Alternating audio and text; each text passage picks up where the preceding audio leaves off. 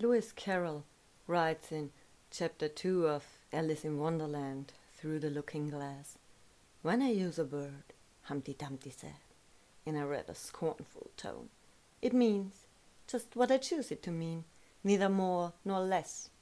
"The question is," said Alice, "whether you can make words mean so many different things." "The question is," said Humpty Dumpty, "which is to be master, that's all." For some of us, political correct speech is a way of expressing their concern with other people's feelings. We try to use no hurtful speech.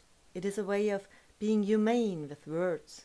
For others, it only is an unnatural corset to naturally grown language.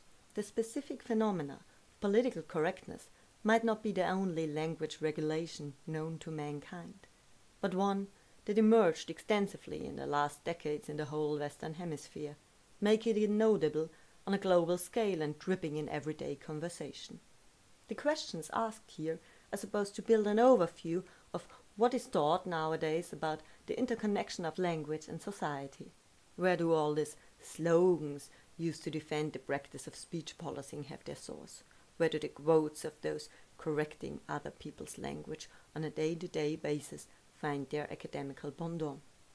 From which academical background do phrases like language is power, language is action, language is a weapon, words hurt, etc. come from? What place does the intention of the speaker take, which is held so dearly by Humpty Dumpty? For those studying in the field of literature, the content of the opening quote often has a familiar ring to it, not because everyone attentively followed Alice's adventure, but from the connection that is made between power and language, which is taught nowadays at humanitarian faculties worldwide: deconstructivism. Deconstructivism teaches us that power lies within language, or rather that power decides what language is supposed to mean. This video is merely a who said what of academical graveness in the field, asking what did the theorists the political movement is built upon really write, and what happens when we compare it to the empirical work done to the subject on language and society. What is the knowledge we have about language? How do these theories fit with deconstructivism or Whorfism? Are the linguistic facts living up to the theories? The goal is to take a look at the interdynamics of language and power. This is merely a short overview of sources in research. Often there are purely theoretical arguments brought forward for which no empirical evidence exists. These are that language is discourse or power, language is action, language is performance, language is violence. The recipient always produces the text or the message.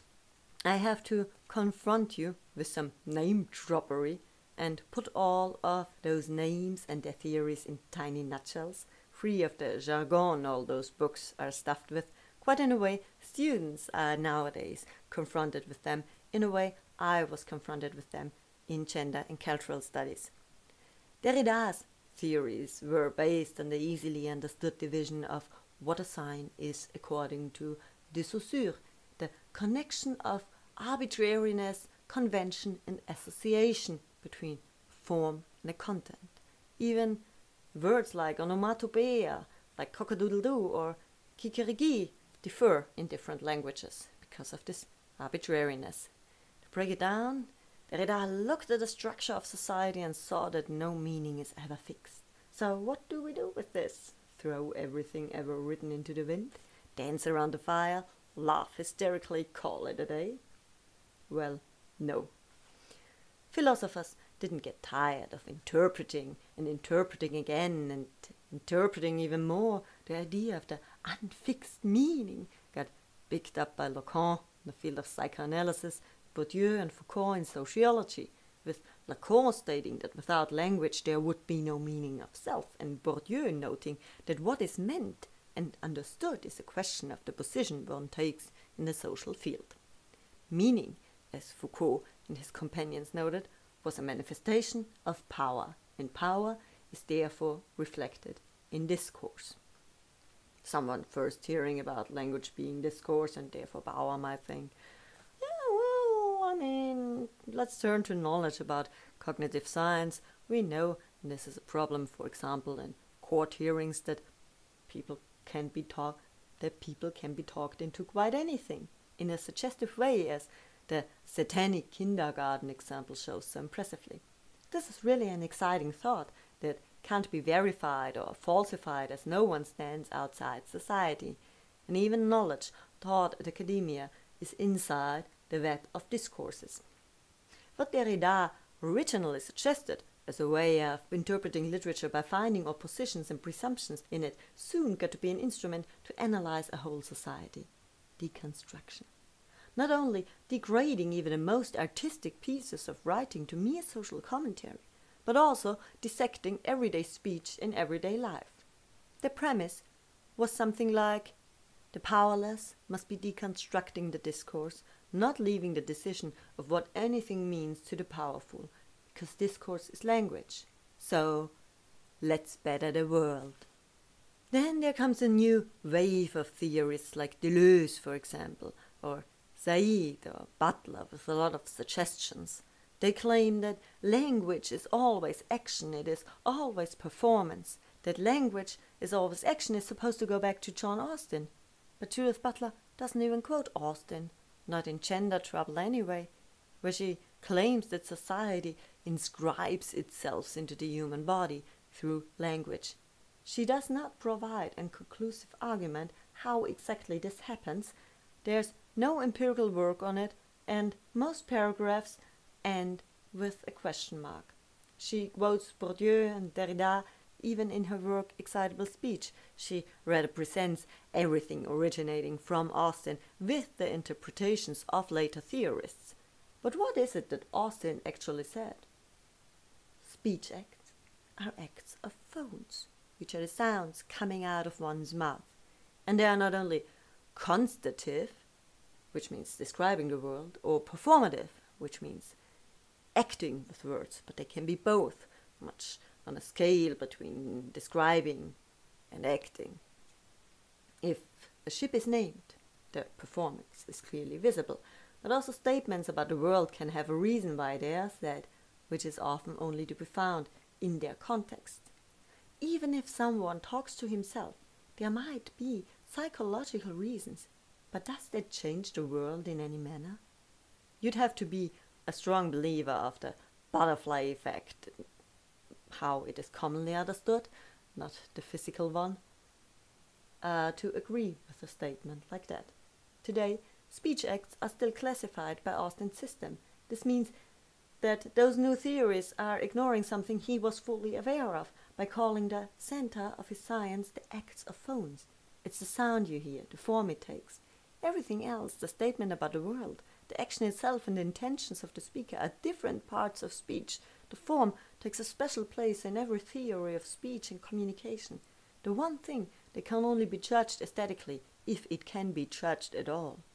Making this crucial distinction is the very base of 20th century linguistics, because it goes back to Ferdinand de Saussure's signifiant and signifié, the form and the content. The signifier and the signified.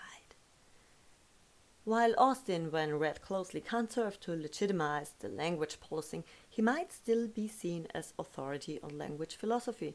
People throwing his name around tend to ignore his work. Intention as part of his speech act classification is then substituted by convention, which is seen more powerful in, for example, Butler's Excitable Speech.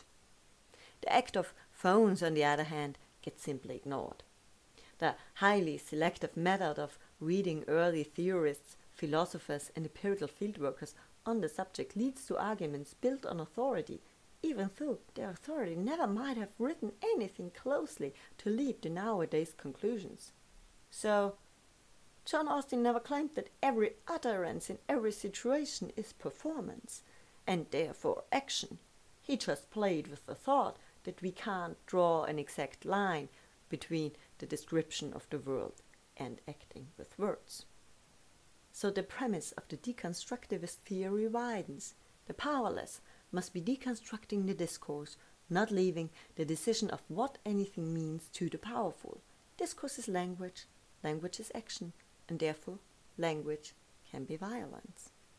The last of the purely theoretical arguments that can be found is Roland Barthes with Qu'est-ce que c'est un auteur, who took care of any intention or convention altogether, giving the recipient the full power over the meaning. Barthes' writing denies all of this, convention, context, intention. But if the recipient is the one mostly producing the text, that doesn't always make individual interpretation righteous. It makes it rather a mere question of what most people read into something. Also, if the recipient is the one producing the meaning, this very same theory could be used as legitimization that the writer or producer of speech is always free of guilt, and any misunderstanding is the recipient's fault, like Elisabeth Leys did, or Akhmatova, with the female part of the population not being mentioned explicitly. As we know, the truth lies rather in between, as miscommunication tends to happen, but can be dealt with. If we take Barthes' writing altogether, we see he'd also call fashion a language. The logical conclusion would be that even a rapist claiming she was asking for it, shifting the blame to the victim of a violent crime, would be right. Barthes also got criticized in Foucault's Qu'est-ce que c'est un auteur for his approach in 1969 in front of the Société Française de Philosophie. It is highly doubtful that Derrida would recognize his own thinking in the politicized strategies his successors knit out of them. The premise of the deconstructivist theory widened even more. The powerless must be deconstructing the discourse, not leaving the decision of what anything means to the powerful. Discourse is language, and language is action, therefore language can be violence. The recipient of speech is always right about its meaning, so if the recipient feels offended, the speaker has to be hanged. Wait, what? Condemned. That's a rather short summary of how we got from understanding that the form is not shackled to its content to quite a significant amount of people in academia being sure that changing forms would change the world. So the basic premise seems right, even if unverifiable. But in Austin's writing, circumstances, purposes and intentions have to result in a certain situation. While in early deconstructivism, logical arguments are followed, like Derrida and Foucault and Bourdieu. They don't provide arguments for language policy. Later theorists, like for example Butler, rather depend on claims and suggestions, reproducing concepts as slogans in a highly selective manner. Since de Saussure, no empirical fieldwork can be found on any of these theoretical approaches. So let's look on arguments we do have empirical evidence for. The claim that language influences everyday culture. One more reason that language constructs the world credo is so attractive might also be found in Benjamin Lee Whorf's writing.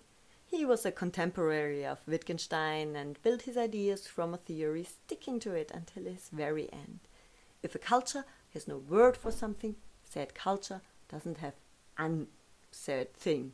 Did you know that the Italians have a single word for the little ring of spilled coffee on a coaster table when you take the cup away?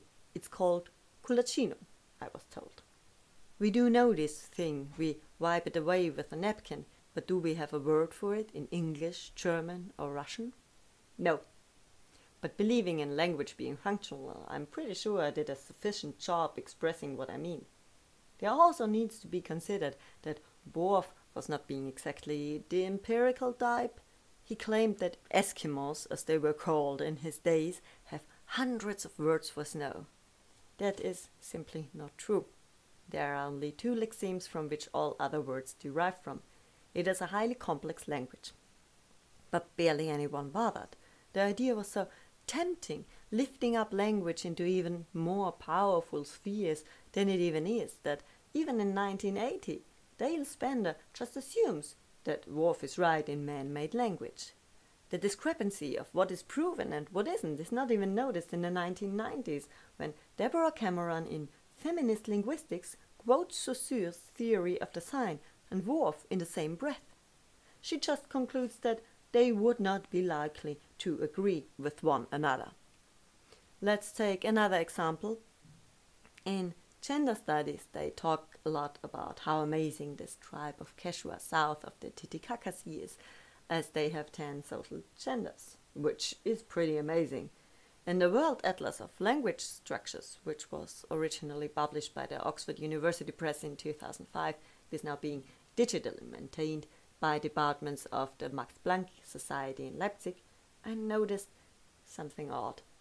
The Quechua have no distinction of gender in their language. But there do exist languages with 5 genders or more, like the Zulu, for example, are notified under this one.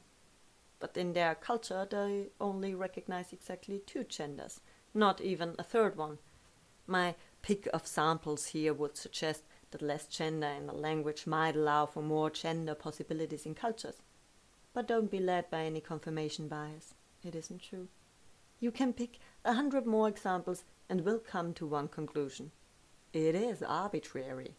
But, and here comes the exciting part, with the help of surveys and computerized tests, we are nowadays in a position to check up on theories like that in the most precise way. Today you can watch a TED Talk video from Lera Boroditsky, a cognitive scientist, who takes a Neowhorfian approach, claiming that nowadays we do have all the data we need.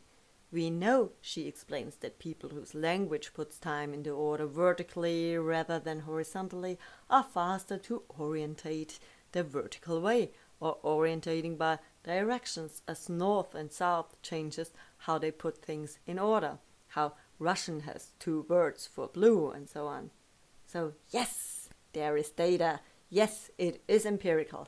It also might have something to do with writing directions in some cultures, but as John McWhorter shows impressively in The Language Hoax, often differences are about milliseconds, and therefore without any influence on everyday lives of people, because in the end, every language can express anything, and we are more the same than we are different. In my personal view, that's the preferable outcome. Boroditsky also talks about something that got hold of German public language. She talks about gender in language and how it shapes thought. She explains that in languages, as in German, a bridge has got a female article and people loaded in tests with female stereotypes, beautiful, elegant, etc. In languages in which bridge has a male article, people would say strong or robust. She suggests the article is changing the view of the world. But is it really? Isn't it rather a chicken and egg problem? And the meaning was there before the word even was, as it often happens? Because maybe history of language might tell us that articles in Indo-Germanic languages had other dimensions of indicating meaning attached to them, as for example in the Germanic language, things of use around the household would have a female article, no matter which language they originated from, or what article or gender they might have been used with in another language. The historic development, parts of comparative linguistics, and the arbitrariness of language is ignored in Neowhorfianism. Well, words don't arise out of a vacuum, and their history is a muddy one. The second argument brought forward with empirical work done on it is that language raises awareness and challenges prejudices. Now, we arrived not only at the researching but also consulting part. Linguists want to raise awareness and reframe. In the German official communication, people are now obligated to use the male and the female form in any reference to humans to make the female part of a group visible. Not only does this already seem troublesome for those who are neither male nor female, but we have already taken a look at the Quechua.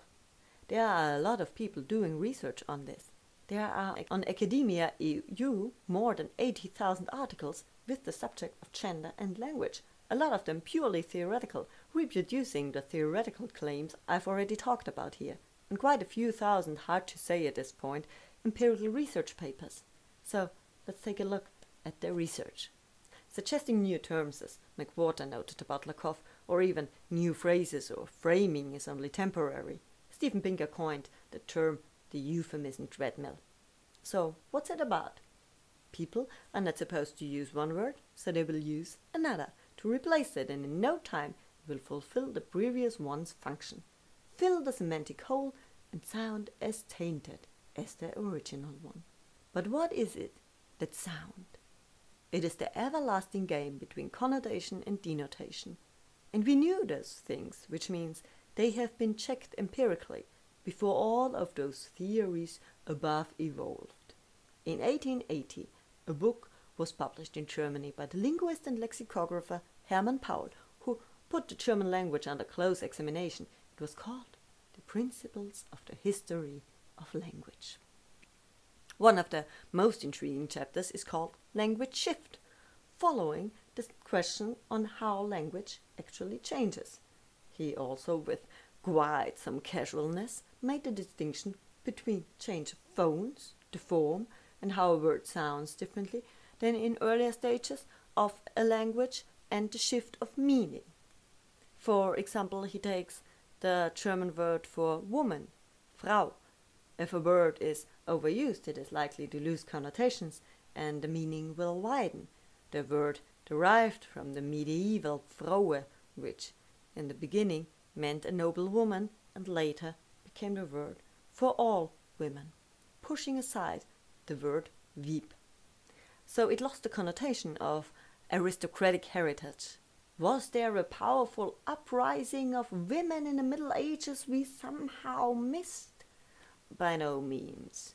But minstrels and poets started to use the word in their songs for common women to express how special they were in their eyes. The habit got picked up by common people and voila, the meaning changed. To fill the semantic gap for aristocratic women, noble had to be explicitly added after this change. So, what happens if a word gets lost or prohibited? And make no mistake, attempts to change language forcefully are to be found all through history. The phenomenon is nothing new. Does the meaning disappear? We know that words disappear if whatever they named goes out of existence or use. But the other way around, the connotation just happily hops onto the next best thing. People just would use the next best word in the previous sense, and that's what it would become. We might just overuse words like cunt or nigger, and the connotation will wash out eventually. If we try to use it in an alternative context, it might just lose the connotation of being an insult, a strategy adapted, for example, by the hip-hop group NWA. The effect of NWA's approach was rather small, as language change only happens when applied by the great mass of speakers of any language. Alternatively, applied only to whites, the word might lose the meaning of referring to what nowadays seems to be called people of color. With cunt, we have the connotations of an insult, female, and genitalia. Would be openly applied to men, then most likely would lose connotation of referring to females. Applied in a more neutral sense, or even a pet name, it might lose its insulting quality. So we can see now how it works, but is this helpful? What happened when the new Soviet regime in Russia introduced the word activist in a positive manner? It became a slur. Also, something else happens with phrases of inclusion, and it is happening with singular words. They are prone to another common misbelief. Just by telling everyone the word they are using is racist or sexist and an insult, they might stop using it, and both these things will be abolished in perpetuity. Sometimes the terms are then used in ironical ways. Even in polite form, unfriendly contact can appear, as for example in Vienna, even the word person can be used as an insult. If there is meaning to be expressed, it will find its expression. The trouble with framing and substitution of phrases by linguistic consultants is that they are not long-lived because of the euphemism treadmill. Then there are still methodological questions. Some papers stay purely theoretical on the weak legs we talked about before, but there are also questions about the research. For one, the methodological question about finding an answer to a question. Participants are often from the own peer group of those creating the surveys and trying to prove the point about the power of language. Students from the very same field or within the political bubble. As we always have troubles to find participants for empirical work, this is something challenging for already a pretty long time. Secondly, the time frame between the theoretical work and the empirical study is often quite worrisome.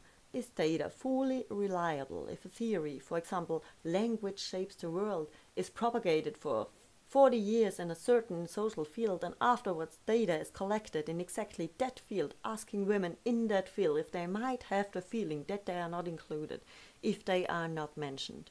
Possible solutions would be to repeat surveys in intervals, to research the influence of academical framing of what is language supposed to, as much as language shift requiring diverse groups of participants, which means to look for new ways to find participants or to observe language in the sociotope of social media, where speech acts are not academically framed at all.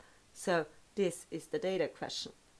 Our data is not exactly rock solid, especially as some psychological and psycholinguistical surveys do have enormously low replication rates. And there seems to exist a hard publication bias. What doesn't prove the theory but contradicts it simply doesn't get published in journals. There is no solution to terms and phrases being coined to make them last longer. Especially since the internet, language shift goes faster and the treadmill turns faster with it. The correlation of reframing and language shift would be an interesting field to research in its own. So, I'm not one to tell you that language shouldn't be changed out of crude conservatism and language would go down because of change. In fact, language always changed, even though it might have been slowed down by the invention of printing techniques and sped up again by the internet. When an expression for something is necessary in a society, words will come up, and the more people are using them, the better the chance the words will stick around for a while. There definitely is a chance for the they, them pronoun, for example. As we know, like everyone loves their mother, it kind of already exists. We would do well. Would we rather ask ourselves more often within human interaction whether an interpretation makes sense in a certain context without preemptively insinuating evil intentions on the other, as trying to understand plays an important part in successful communication. I'm not talking about politics, but language, and I intend not to make anyone give up their ideals, as they in general tend to differ from person to person, but a strategy of political correctness to bring about change in the world is highly flawed. Can't we do anything, you might ask, realizing that language really is some kind of force? Here's the thing. Changing the form something takes won't do any good. Changing the content, on the other hand, is real change of discourse. As long as no one talks about a problem, it won't have a place in discourse and it won't be changed. Because much like water, language finds every little space of meaning that wants to be brought out into the world, if need be, by ironic, sarcastic, hyperbolical use, and much more.